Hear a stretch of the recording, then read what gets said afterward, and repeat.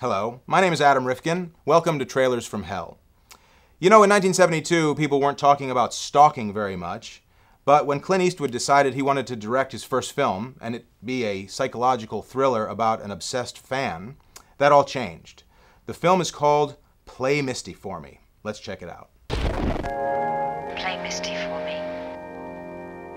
Play Misty for Me was, as I just said, Clint Eastwood's directorial debut, and was the precursor to a lot of other stalking movies, particularly female-driven stalker movies. It's about a radio DJ named Dave Garver, who lives in Carmel, California, who is the target of Evelyn Draper, an obsessed female fan, played by Jessica Walter. Donna Mills plays his ex-girlfriend, who he's trying to get back together with, and the title of the film comes from Evelyn's habit of phoning into his radio show and always asking him to play the classic Errol Garner song, Misty. Clint had had aspirations of being a director as far back as Rawhide, and he asked if he could direct an episode or two of it, and the producers kind of yesed him, but ultimately never let him direct anything other than Second Unit.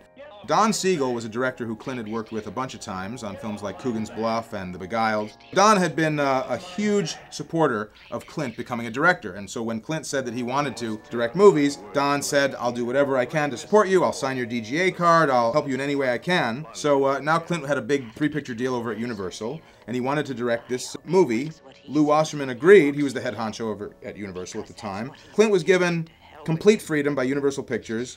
He finished shooting the film 4 days ahead of schedule and $50,000 under budget, which would become the Clint Eastwood style of directing. He was very economical and shot, very few takes, always under schedule, always under budget.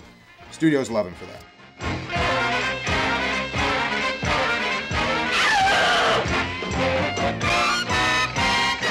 The most terrifying words you'll ever hear. Play Misty for me. The screen's most frightening plunge into terror.